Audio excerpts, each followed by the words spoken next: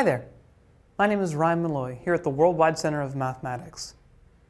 In this video, we're going to discuss polynomial equations and inequalities. So here we have the equation y equals x times x minus 5 with its graph over here. It's a simple parabola. This may not look like a polynomial in this form, but we can quickly make it one by distributing the x. Y equals x squared minus 5x, which of course gives us the same graph.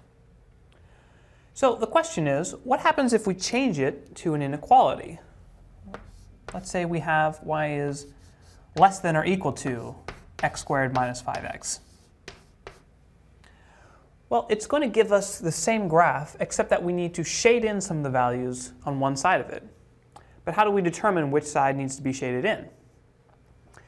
Let's pick a point on the graph. How about the point 0, 1?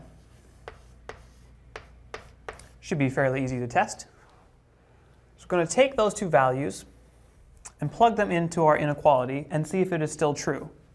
If it is true, we'll shade in that side of the graph. If it's not true, we'll shade in the other. Okay, so we have 1 is less than or equal to 0 squared minus 5 times 0. Or in other words, 1 is less than or equal to 0. Well, that's clearly not true. So we're going to go ahead and shade in the other side.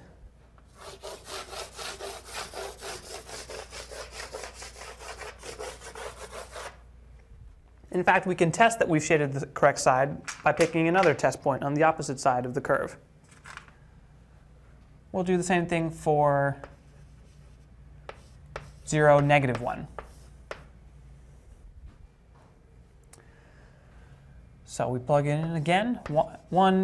Negative 1 is less than or equal to 0 squared minus 5 times 0. Again, this reduces to negative 1 is less than or equal to 0, which is obviously true.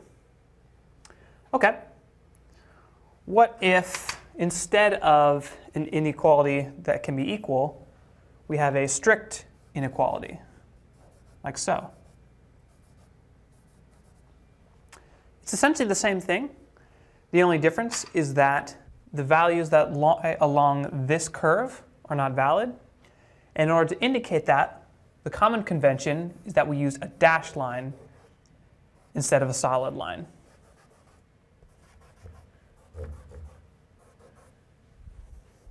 And there we have it. My name is Ryan Malloy, and we've just discussed polynomial equations and inequalities.